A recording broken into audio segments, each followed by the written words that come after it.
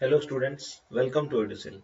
In this video, we are going to discuss about one of the easy reductions named as using Convex Hull. We will be finding out the sorting techniques, or might be the output of sorting technique could be found out using Convex Hull. It is written like sort reduces to, or polynomial reduces to Convex Hull. Okay. Those who are new, kindly watch the previous videos of reductions.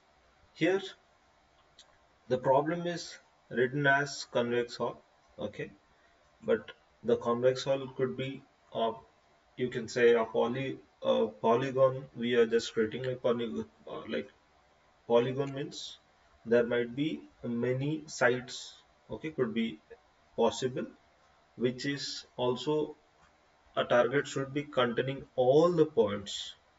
The S contains n number of points, which is our input, okay, in a plane. The output should be what exactly the convex hull would be, like our, whenever we are creating the polygon, might be you can say the points are written like this, okay. Suppose these are the points. What we have to do, like if we are just connecting all the points, this is one of our problem, as well as the main target is we should, whatever the polygon we have generated, that polygon should consist all points, okay, whatever the points would be, that should consider all the points. This is what it is written, that should be our output. A polygon could be formed in convex hull. Basically why we are saying it is convex, that we know convex would be like this, okay. If this type of thing could be occurred, or might be certain things could be generated, we can say it is convex. Just opposite to that, or might be suppose in this order you are getting, it is concave, or in other order suppose you are getting, it is considered as concave, okay. So though it is like this, so we can say it is convex. Means it is not exactly like this, might be whenever you are just finding based on the anti-clockwise, whichever the lowest value we are getting from, this is 180 degree whenever we are finding the values as per the Jarvis method in convex hull. So our target should be in a plane. Definitely a plane will have 180 degree, okay. This is 180 degree.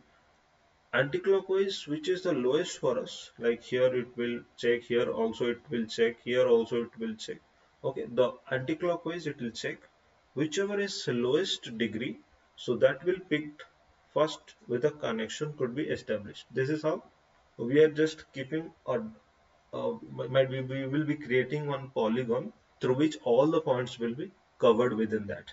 This is what the convex hull, the name of convex hull we are generating, because of kind of convex type of things we are generating, that is why we are saying it is convex hull, okay.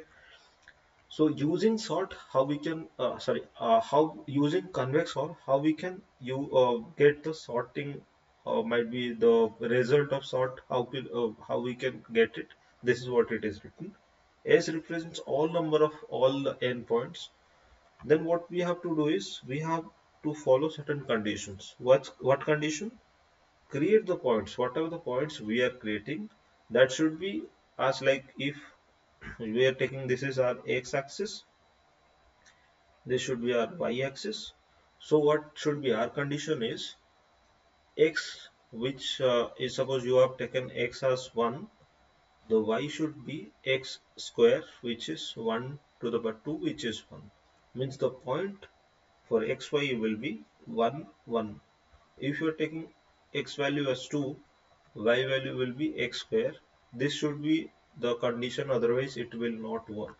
In always in a reduction, we should have certain terms and condition. That's why I kept this as our third video, through which you can at least know condition must be there. Sometimes condition is not there, but condition why we are putting, because we are trying to solve it with a prerequisite knowledge. That's why we are keeping this one, okay. So 2 plus 2 is 4.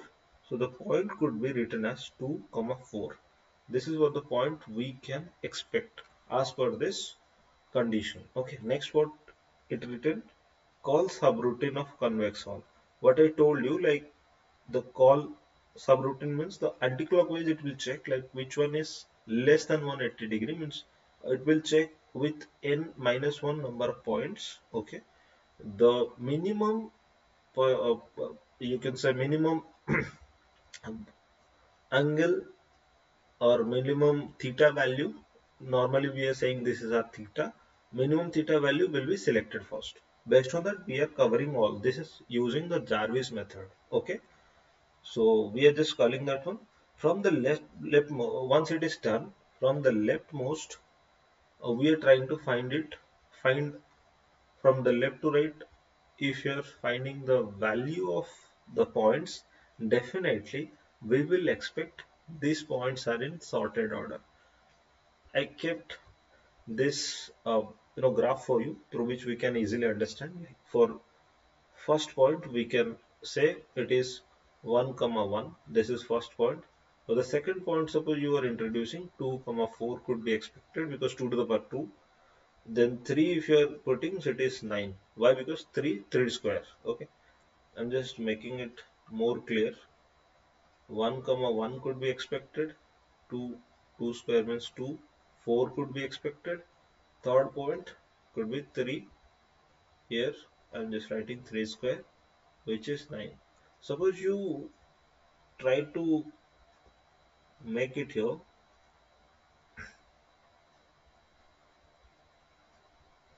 Whenever we are trying to find the convex hull, okay,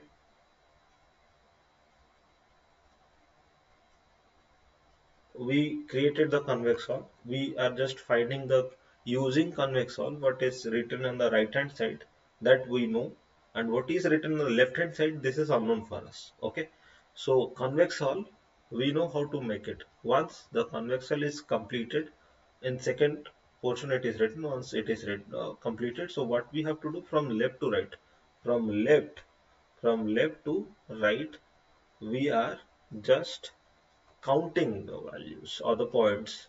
What we'll get if I'll start from left to right, this is from left to right, we are running point 1, point 2. So we will be expecting this is our sorted order. You can check 1, 1, then 1, 2, 3. These are our sorted order in x axis. This is our x axis value.